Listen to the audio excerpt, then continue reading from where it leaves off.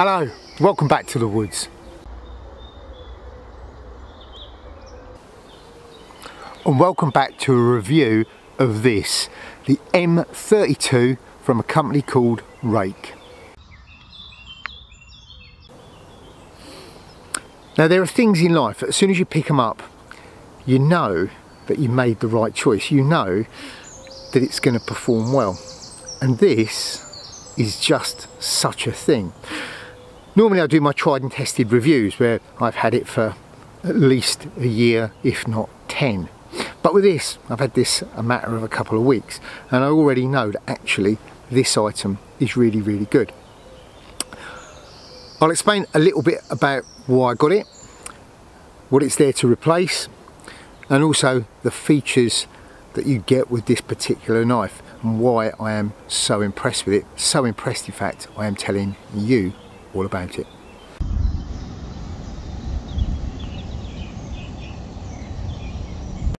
Now, for those of you who are long-time followers of the channel, you will know that my EDC knife, the one that lives with me all the time, is one of these. And this is the German Army knife, the one that used to be issued, made by Victorinox, also by Ator.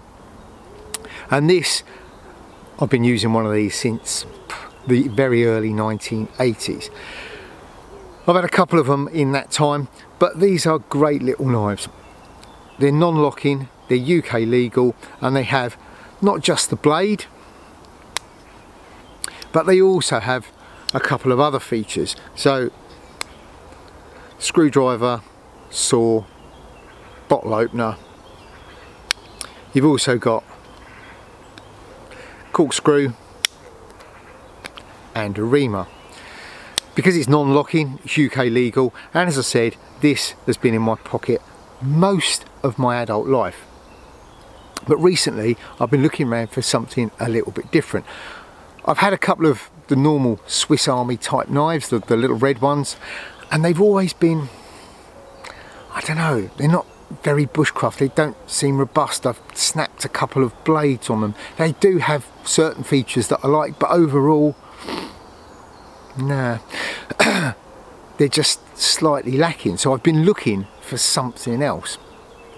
And like with most things, I research it, I look into it, I see what the alternatives are. And what I found was a company called RUIKE. Now, I'd never heard of RUIKE before. It's spelt R-U-I-K-E.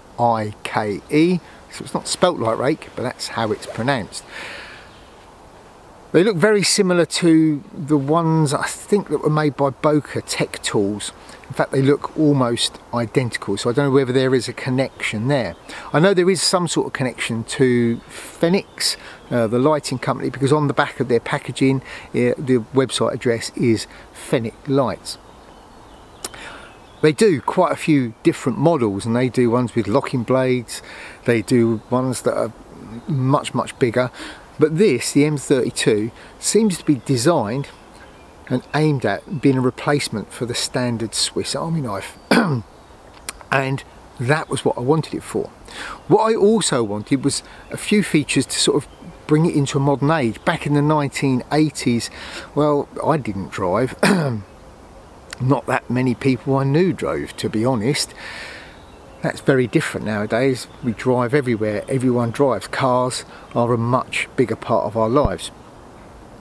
So what I was looking for was something that was good for out here in the woods, but also good for everyday use and also good for emergency situations. And this particular model, the M32, has pretty much everything that I'm looking for.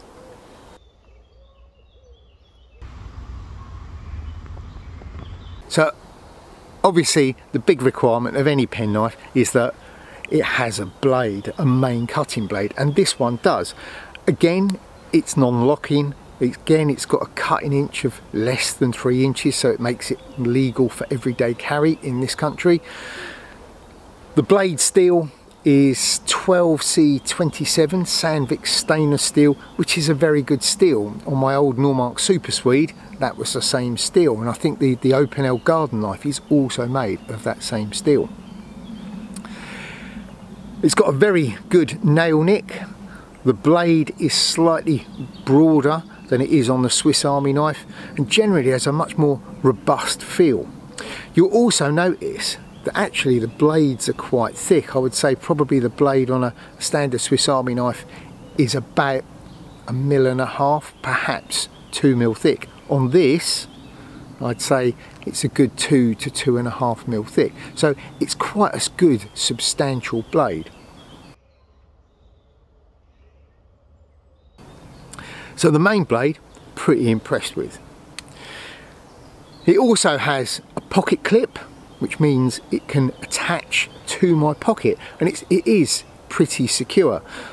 I'm probably going to remove this actually, because that way it will fit in my EDC light pouch a lot easier. It does fit into it, but it is a little bit tight. I prefer something that slips in and out much more easily.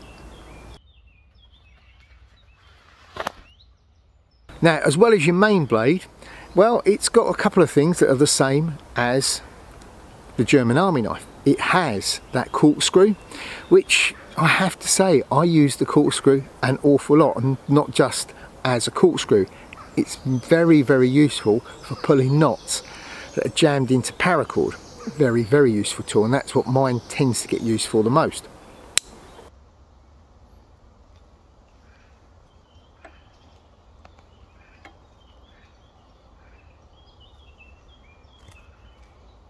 Also on the back, we have this reamer. Now this reamer is slightly shorter than it is on the German Army knife. However, this is a very, very different beast. It's got a little eye in there for sewing. It is properly sharp, and not just the point, it's got a full-on cutting edge on the side. This is a very, very good little reamer. It's absolutely excellent.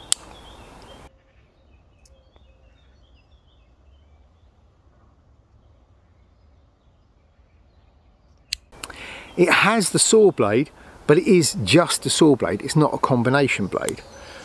There you go.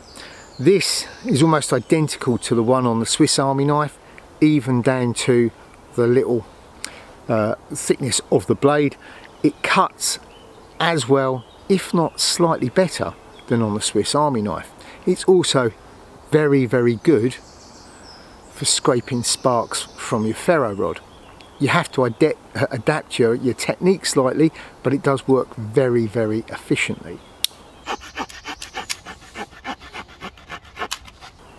Also on here, screwdriver, bottle opener, so that is the same.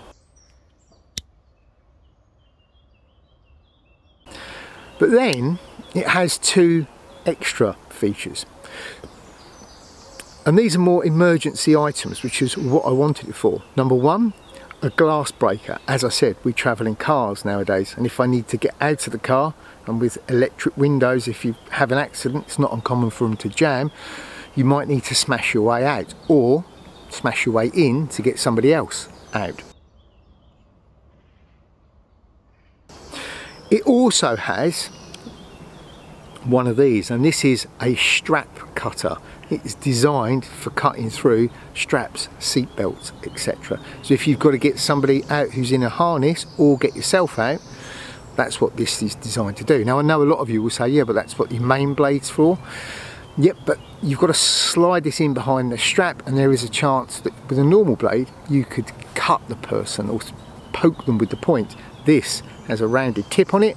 In fact, the tip also doubles as a small screwdriver. And then you've got this scalloped edge, and it's not a straightforward cut. It is a saw in motion, but it is safer to use on a person in an emergency situation.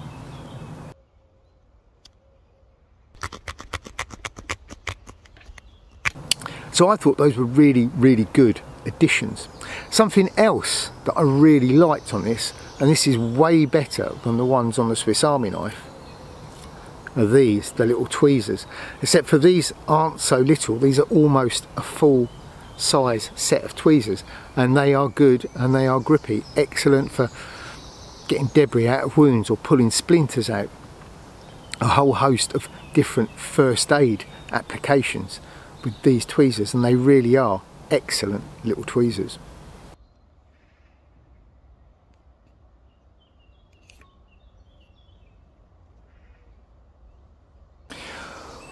Also on here you have a little keyring loop, which I will probably use. I like to put a big dump of brightly coloured cord on there, so if it gets dropped on the floor, well, I'm still going to be able to find it. That's the problem with these green and black scales, they can be quite difficult to find. So a big chunk of fluorescent orange cord on there will make that much easier to find if I drop it on the floor.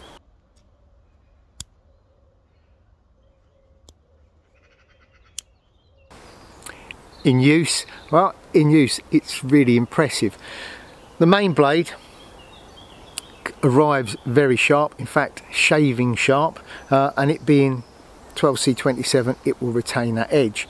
It's the standard flat grind with a bit of secondary bevel on it that you get on all penknives, and despite that it does actually shave a half decent feather as well.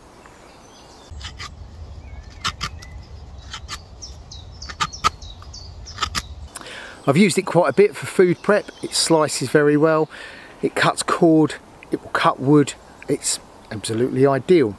The little saw, as I said, excellent for just pruning stuff, or if you're out on the trail and you're gathering materials as you go and you see those opportunities, the little saw works exceptionally well. It also, as I said, is very good with your ferro rod.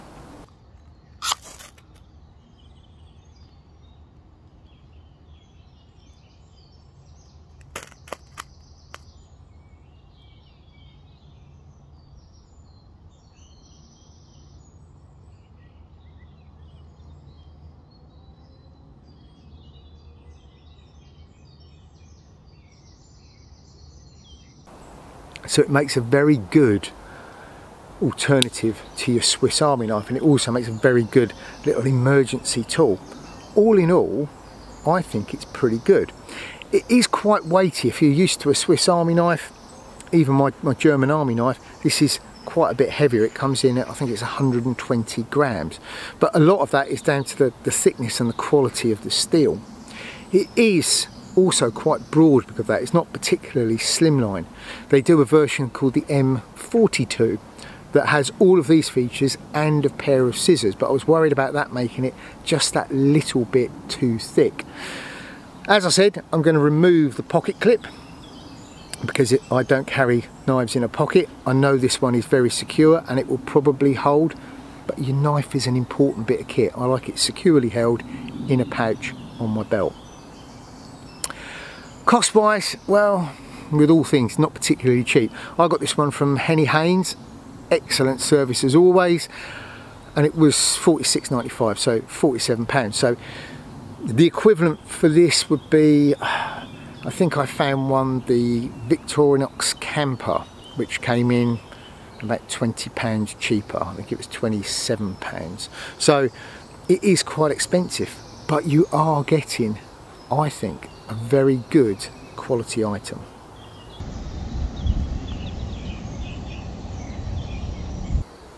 So I've been really impressed with this little knife, the M32 from RUIKE. I think it's an excellent item. Go online, look up the other ones in their range. They do everything from a simple single bladed one up to multi-bladed, quite chunky versions. This one for me is absolutely perfect. So go out, check them out. If you enjoyed this video and you found it useful, then remember, give it that thumbs up. And if you haven't already, subscribe to the channel. Down below in the links box, if you go over there, there is a link to my social media.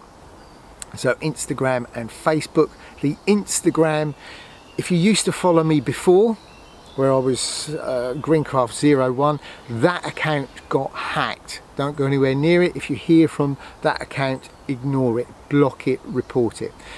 I'm now down as Neil_Greencraft, so go over there, give me a check out, follow me please. I did have 2,000 subscribers on my old account. I'm now down to about 200, so anything you can do to that, please do. Also in that description box you will find a link to my Etsy shop. Pop over there and check out some of the stuff that I've got coming up on there. There are the usual, the badges, so the little woven Greencraft patches and the leather ones, but there are also some other items coming up, including my fire pouches, my EDC light pouches. I'm also going to put up some more of my FUBAR headbands. For those of you who don't know what they are, go back into my playlist, check out the FUBAR headband. It's a great bit of kit, you want one. There are also going to be my cuts kits, and I'll put a little picture up of that at the end. I think that's everything. I've been Neil, and until next time, stay safe.